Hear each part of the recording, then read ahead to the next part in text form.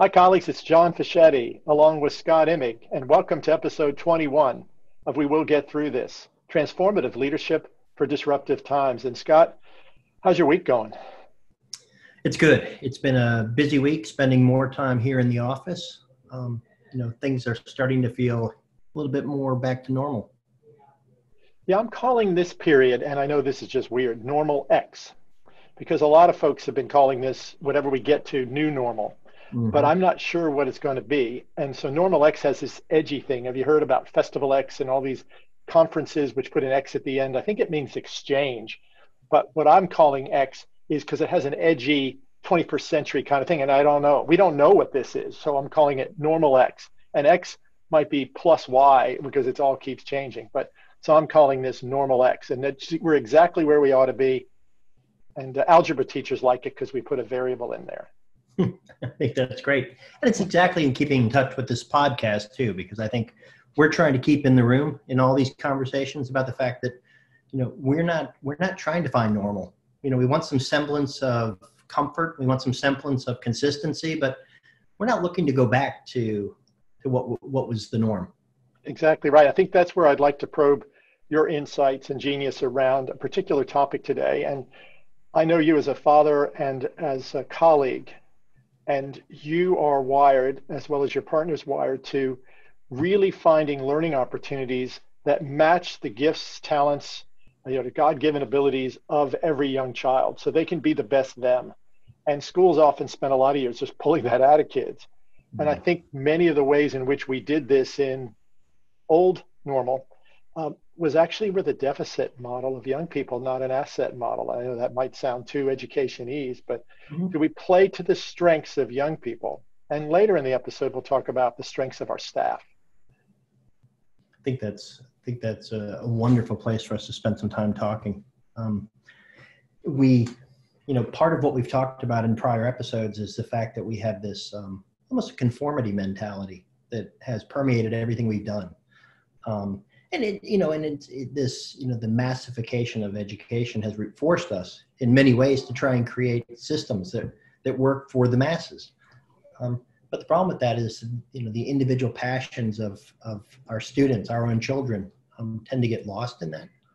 And I know, I think I've had the luxury, having been in education my whole life, of having that mindset with my own children. And I think there are a lot of educators out there and a lot of principals who also share that notion that while this is a school for the masses, it's really not. It's a school for the individual child who shows up. Exactly right. We've created this assembly line, and I know that metaphor is probably overused, where we assume everybody, because they're 6, is in year 1. We assume, when they're 14 somehow, we understand their journey because of, the stage we've assigned them to, rather than for every child, it's going to be a little bit different. And certainly there's developmental aspects to things where we can kind of predict. But exactly what that says about people is misleading. And then when we put labels around their literacy, their numeracy, and we sort them based on that, we've actually possibly even taken away their opportunity. That's kids who are labeled at the upper end of whatever scale we're using as much as at the lower end. And the curse of all might be to label right in the middle. Kids aren't born with those labels on them. We put them on them. And then that tracks them through a system which probably is self-perpetuating based on their postcode, or some disability study that was done on them early on, which labeled them something that they aren't or they weren't. It's exactly right on. And it's interesting to think about how, this reality that we find ourselves in right now, is it exacerbating that, or has it provided opportunities for educators, for children to find their passions, and educators to find ways to connect with individual children? And I think, again, coming back to this notion of, playing to people's strengths, we've seen people really rise to the occasion in this dynamic where they've created environments for their many kids in their class, where kids are excited about this new reality. And that's an amazing gift. It is. And I think the real culminating thought to me is this notion of people worried about young people, not the most vulnerable, for sure, Mhm. but for most of our young people, worried about them being behind. So we scratch NAPLAN in Australia, which is the end of course tests in 3, 5, 7, and 9. And in the US, the tests have been parked in most states, and including the SAT, ACT, parked in many universities where they're just going off of year 11 marks and things will be probably just fine. But this notion, oh, they're behind. And behind what? What are they behind? Because we've actually, as we talked a few episodes ago, we're actually moving. When have we really practiced self-regulation in schools, which is sort of an education-y term about students taking charge of their own learning and managing their own way of moving forward an assignment rather than the teacher's way? We've been doing that. Flexibility, ambiguity, critical thinking, using technology, which was banned just a few weeks ago. Now it's like, please use that technology. Please use video. I mean, look at all we've done to have the learning centered at the child level. And could we get back to that? What are we actually behind, except some arbitrary list of standards that we actually don't necessarily adhere to or want to adhere to anyway, put together by people who are likely never teachers themselves, and or an assessment system that we know is neither reliable or valid, even if those who make them say they are. So that's a whole bunch of deficits of the system, not of the young people. Completely. And so to suddenly say to children, to whatever they are, whether they're in kindergarten or year 12, to say to them, look, you know what, for this year, we're not going to worry about that end of year exam. We're not going to worry about that final project. What we're actually going to worry about is that your well-being is taken care of, that you're excited about your own learning, that you feel taken care of, that you're engaged.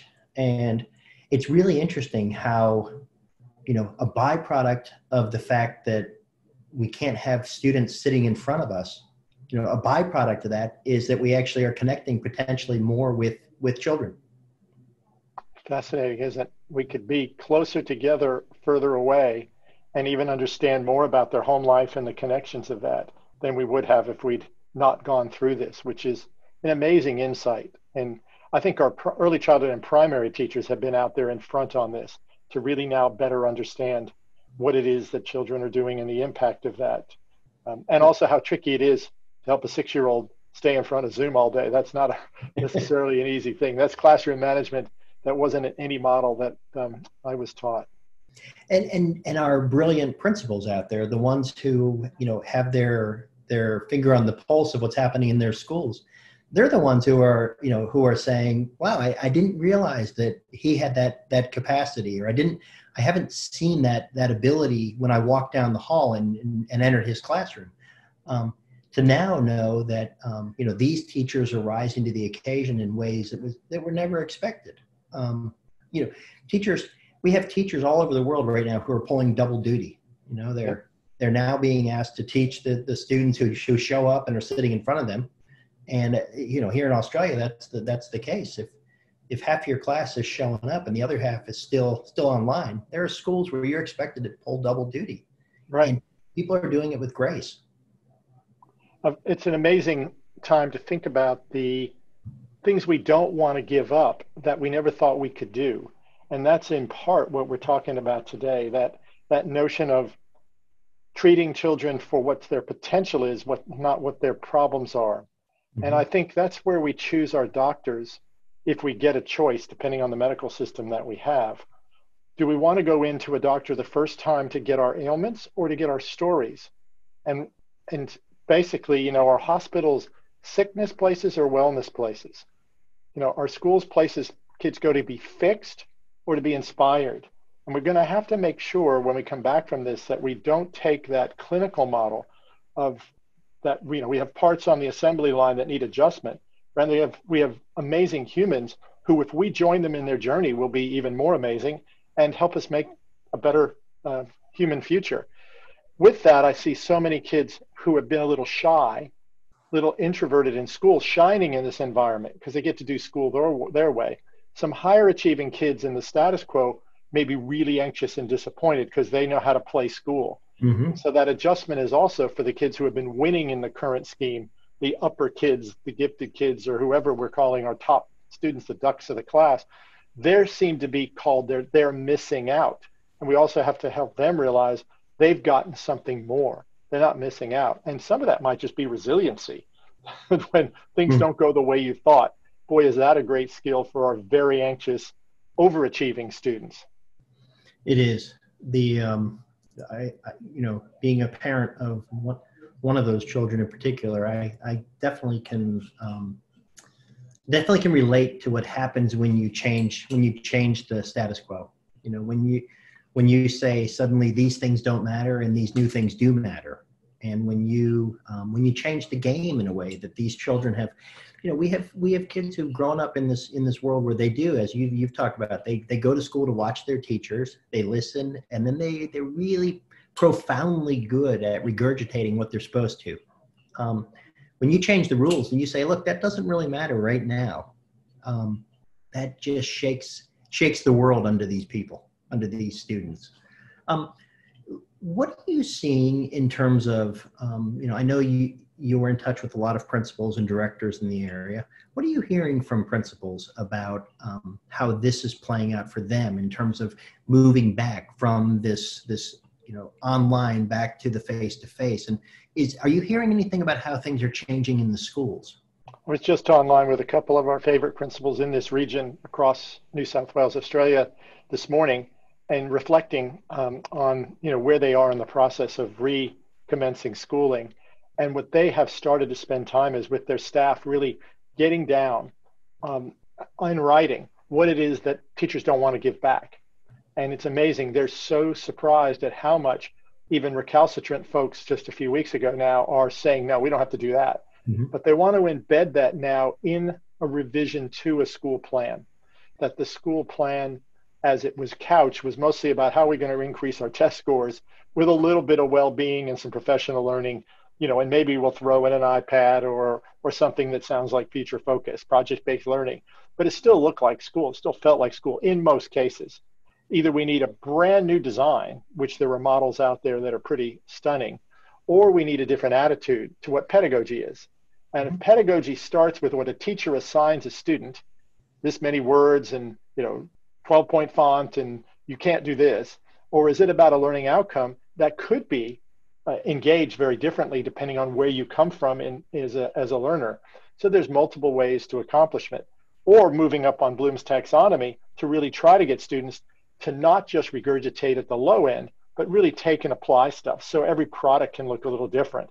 That requires us not rushing a syllabus. So that's what I was really talking to the principals about is, could we free ourselves up from saying to the state we have to accomplish A to X in a given year, as opposed to we're going to get through these learning outcomes in dense and deep and dynamic ways, cycling them through, the DNA of what scaffolding is really about.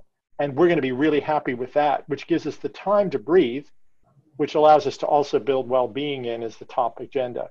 Well, they're all really agreeing that well-being is now the agenda for the 20s. Staff well-being and student well-being. And of course, parent well-being, once school starts, will improve dramatically anyway. We'll take care of that one just by reopening school. Exactly right. I think that's pretty amazing that there are a lot of teachers out there who are saying, I don't want to lose sight of what I've actually gained from the past couple months. We always talk about in education how we're basically flying the plane and trying to fix it at the same time, and it's impossible. And it's not that the past few weeks or few months have given us the time to stop the plane, but they have given us a whole new perspective to look at how we're flying and what we're flying, and to say this doesn't work. There are a lot of things that do work. Good people, well-meaning, in many cases, wonderful curriculum. But I think there are also a lot of people who are suddenly realizing that we needed this. We needed this shift in focus to realize that what we were doing wasn't meeting the needs of every child. So I think that's a pretty powerful message that you're getting from the principals. Absolutely. Let's shift this then to, if you're leading your team, this notion of asset and deficit as well. If that's sort of our big theme for today. And for everybody who's on a school leadership team or executive in their various educational settings, sometimes the thought is, well, we can predict in a meeting what John's going to say or what Scott's going to say, or we know their weaknesses, as opposed to thinking of the strengths. And I'm hoping coming back from this, that's another learning we can take, is that each member of that team has incredible value, and together we're better off. Because quite often in teams, we get so used to people's foibles, sounds too negative, but the things they don't do 100%, that we forget what they do that is actually so necessary to the running of the place. The detail person versus the big picture thinker, the person that can handle the crisis versus the person that behind the scenes takes care of all the little details. That people-friendly person versus the person that gets the forms all in and the reports done. To reallocate the responsibilities based on people's strengths. So the new deputy doesn't just get what we call in the US, the books and the buses and the bad boys. That's why don't we distribute this to the strengths and play to the assets of our team? And maybe then other teachers coming forward to be in those roles won't be worried that somehow they're going to get assigned the thing that is actually the thing they don't know what to do with, and then tough it out like a hazing or initiation right. I think we ought to reallocate the workload to what people do really well and celebrate them, which is, I think, where most teams are now, really reimagining and reappreciating. But it's just as likely to get back to crisis mode and we're just winging it, or then we're blaming each other for things we don't do well. So I know on the teams that you play in, you can sort of see what I mean, where what if we knew that X, they do that thing really well. Other people don't even enjoy doing that. Let's let them do that. And then we'll cover these other things, which we don't mind doing either. Might be interesting to rewrite some position descriptions for assistant deputy principals and other members of the executives. I think that's great, because I do think we tend to see our team through our lens. And so we know what our own strengths and weaknesses are. And we also know that we want people who complement those. And invariably, that means we are kind of looking for the same skill set across the board. Yep. And I think your point's exactly right on that. We need to not just do it from our own lens, but we need to look at the breadth of skills, the depths of skills that our team members bring, try to play to those strengths. And it's the same old thing. If you have a team member who's not bringing the strengths that you need, find what they do bring, highlight those, celebrate those, work to give them more and more opportunities in that area, but build on the other. Don't just step back and continually give the same people the same work over and over, because those are the ones you feel you can trust. And you were mentioning this to me earlier, but we've also seen rising up in our staffs some really shining stars we might not have known were so shining. Those that weren't really flustered by a move to online learning. Those who are actually mentoring others about even how to put a background in Zoom or something funny like that. People who are really risen to the occasion and are within themselves confident enough that they feel they could do this. And to find roles to keep them in as leaders in your team, because you don't want to have them go back and be that quiet, shy person in a staff meeting who is not engaging. Because I think what's emerged from this is it's sorted out pretty well. Those who are the go-to staff from those that are easily intimidated by something like a global pandemic, and not to blame anybody for their own burdens. But I think we have a new group of leaders who have emerged, and we don't want to lose that. We want to tap that, promote them, support them, make sure they're okay, but even get them with you in the succession planning next up, because I think that's what's exciting. We know people on our own staffs in our own work that we're doing who have really come through, and others who have found new ways to put boxes around things that no longer need boxes. Let's highlight those and reemphasize that. So I think that's our task from this session today, Scott, is to really do an analysis of the talent of your team, see if you can't do some reshuffling. You've got new talent waiting to happen, and even put together a new way of thinking about your org chart, if that's how you're wired, to look at your staff in terms of well-being and make sure everybody's looked out for, but really tap into those things we've learned and figure out how you're going to do those, not just the rest of this year, but on to next year. Maybe change your school plan as a result, make it less about testing and more about learning. And then what do you think from the student perspective, the learner, the kid perspective we want to emphasize? I would imagine it's very much like with our staff. It's this recognition that there is a tremendous amount of underutilized capacity out there in our kids. There's this capacity that's screaming to get out in some cases. And you may have seen glimpses of it in this pandemic. that simply changing the dynamics of what happens every day has allowed little glimpses to emerge. And so just like we would encourage principals to look at their team and say, where is that underutilized capacity on my team? I think they need to convey that message. It's like a lot of what we do. If you begin to convey that with your own team, then your team will begin to convey that with their students. And so helping your team realize that this one-size-fits-all approach, it's had its time. And if we know that we can flip our understanding of what our role is, it's not to find fault, it's to promote learning. And that every young person has tremendous strengths and capacities beyond what we even know if we give them core foundational things, but also join them in their learning journey wherever they are. Not be so fixated on covering curriculum and much more about finding ways to inspire and engage kids. Do that, magic happens. And I think because we've been freed up a bit from the traditional norms of what's expected to be in a lesson plan or a week's activities or a unit, we might actually learn something that it gets us to really bring kids along on their own journey, not that they're playing school or doing school, that they're actually engaged in their lives, and schooling is a major component of it. I worry about the kids who get switched on when they leave school, who have maybe been switched on a little differently now and are excited. And we got about a 2-week window before they're back just disengaged again because we're doing too much of the work for them. I agree. And let's just hope they don't show up at school when the message is we're behind. That's the last message those students need to hear. Absolutely. So I think your call for our listeners to look at their staff, to look at the people whom they work with, and think about what are the strengths that have emerged and how do we play to those strengths. I think it's a wonderful next step.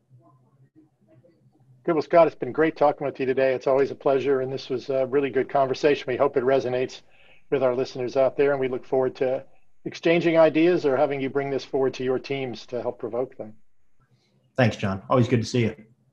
Yeah, great. This has been episode 21 of We Will Get Through This, and we really enjoy all of the interactions we've had from folks around the world, and we look forward to next time when we'll come up with a topic to help people through their stroll through their park, their walking their dog, their trip to work, or just they've exhausted all their Netflix and they just want to see Scott and John on the YouTube.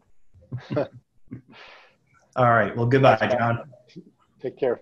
You too.